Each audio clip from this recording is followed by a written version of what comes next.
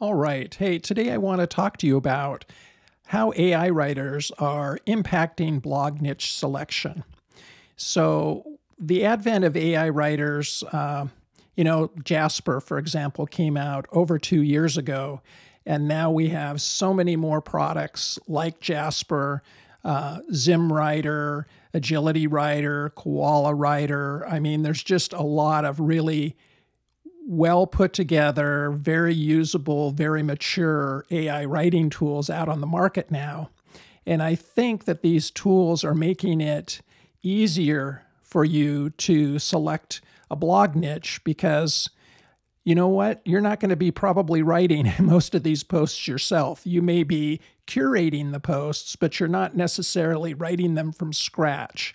So, conventional wisdom says, this list that I've got here, passion, target audience, competitive analysis, monetization potential, keyword research, expertise, scalability, and enjoyment and motivation, seem to be this overarching list that I see when I watch YouTube videos for picking a niche. Not everybody says this, but a lot of the niche information about choosing a niche does seem to be somewhat outdated in this day of AI writing, because I'm just cognizant of the fact that everybody's using AI writing tools. If you're still writing from scratch, I don't know. I don't know what to say. It's a lot of work to do it that way. And when I look at that overarching list, there are 4 items that I immediately just get rid of and focus on things like target audience, the competitive analysis piece, the monetization potential, and the keyword research. So, passion, you don't have to be passionate about a particular blog topic to curate or write about it. And now with the AI writers being so good at pulling factual data, you don't necessarily have to be an expert. There are some caveats around that. We'll talk about it in a little bit. We'll talk about why scalability isn't such a big thing anymore. And I don't need to have enjoyment or motivation to write a blog. There's other reasons why I would blog besides enjoyment and motivation. So basically for target audience, this is important. I think it's important for you to know your audience. You need to have at least a cursory understanding of what they like, what they dislike, what their buying habits are. And the overarching thing with understanding a target audience is, can you solve their problems? Because people come to blogs, mainly they want to get questions answered and maybe look at product reviews, which does answer questions about what to purchase. So it's that kind of thing that you're going to be creating in a blog to help a target audience out. So you do need to understand who they are and what they need. So monetization potential. This is really important, and it goes hand in hand with understanding your target audience. So, does my audience buy the majority of the related goods and services online? So, are there going to be enough affiliate programs in the niche that you choose? Or are you going to try and sell an information product or maybe, consulting services? So the whole point is, can you make money and how much money do you need to make? Now, for some of us, we just need to make some side money. The blog is a side hustle. For other people, they're trying to spin up a lot of blogs so they can eventually, blog full time and do it on their own. I've only done it as a side hustle, so I certainly can't speak to some people that are doing it full time.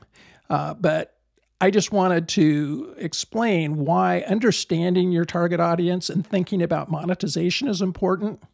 I've mentioned in the past that I have this blog called aboutflyfishing.com, and I use it for conducting SEO experiments. Even though I do have Amazon affiliate links on it, I'm not trying to make any money on it. And here's why. Here's why understanding your target audience is important. So people that fly fish, they buy almost all of their equipment at fly shops. And there's a reason that they do this. When you fly fish, you want to test a fly rod out before you buy it. You rarely ever buy a fly rod sight unseen unless you're getting a killer deal on a used rod. Same thing with reels. You might buy fly line online. You might buy some of the smaller incidental products online. But these smaller products are not very expensive. We're talking, products that could be from, $3 to $50. So you're never going to sell a $700 high-end fly rod through a blog. You're just not.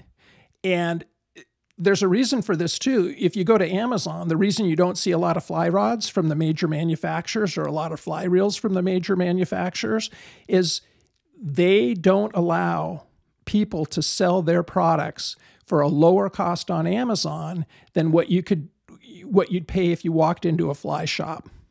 So that's why I use this site for SEO experimentation, but I would never try to make money at it. It's not the right target audience. They like to go in and talk to people about their purchases. Fly shops are sort of this place like a barber shop where, people go in and talk about their fly fishing experiences and try rods out and look at reels and look at lines. And that's where they do most of their shopping because they know they can't go online and get it any cheaper because there's agreements between the manufacturers and the online retailers that the prices in the shop and the prices online have to be the same. So I know that was a little long-winded, but I wanted to explain that because you want to make sure that you're not picking a niche like fly fishing where there are some rules around pricing structures and things like that that could make it difficult for you to sell products. And some products you just have to, hold in your hand and use. If you've never fly fished before, you won't understand this, but there is a difference between a $300 fly rod and a $1,000 fly rod. And when you're casting it, you can tell the difference. But until you have it in your hand, you won't know. And so you're never going to get these big high-end sales. And, you need to be careful too that whatever it is that you're trying to blog about, that people actually buy products on a regular basis. So some of these high-end products may be a one-and-done deal, and the people never buy a thing in that category or that high-end price range for years. So you just need to know, are there enough affiliate programs for your niche? Are there plenty of products that you can market and review and test and sell? That's going to make a big difference. Even if you just have a cursory understanding of the niche that you're considering, you've got to make sure it's got monetization potential, because if it doesn't and you don't sell any products, guess what? That blog that you're writing, you're just going to give up on it. You're going to go, this is crazy. Why am I spending all this time on this thing and not making a dime? So another thing that you want to think about is keyword research. So there are a lot of keyword research tools, but before you pick a niche, you want to take something like, I happen to use Low Fruits as my keyword research tool, but some keyword research tool, even if you just get Ahrefs for a month or SEMrush for a month, whatever you decide to do, you need to make sure that when you are looking at keywords, can you find at least 150 long-tail keywords that you can write informational blog posts about? If you can't, then I would probably steer away from that niche because now I think with the advent of bulk writing tools that are available in a lot of the different AI writers, it's going to be important that you have a long list of keywords that you can write articles about. And it used to be, hey, I need a minimum of 100 articles for a blog to really take off. I'm thinking now it's going to approach more at the 250 or 300 mark, because many of these tools do bulk writing. Like I use KoalaWriter. It has a bulk writing tool. I can go into Low Fruits and I can get my list of keywords that it's generated and drop it in KoalaWriter and walk away. And if I put 150 keywords in, it'll generate 150 articles for me. So from a scalability standpoint, most of these tools have bulk writing capability and are quite scalable. So keyword research is very important. And then competitive analysis. The one thing that you do want to take into consideration is who is your competition going to be, and is there some kind of room where you can carve out some space for your niche? And the only way you can do that is to use a keyword tool and put in some keywords that are very common for a niche. So, for example, I would put in for fly fishing, I'd just use that generic fly fishing seed keyword, and then I'd start to look at the SERPs. So for example, low fruits will provide me with a list of keywords for my particular niche, which in this case I've been using the example fly fishing. Then I can go in and look at the domain authority of many of the competitors that I'd be up against. And so if you see that, there's lots of high domain authority websites and not many low ones, it's going to be tough to break into the top 10. Now, if your keyword research tool shows you that there's a lot of lower domain authority websites in the niche that you're considering, and many of them have maybe they're in the top 10 for your selected 150 long tail keywords, then guess what? That's a good niche. You may want to go in there and compete with those, because if they're low domain authority, so you're going to be that way too, and you're going to be able to get some articles ranking. So the big deal is, is there an audience for your blog niche? Can it be monetized?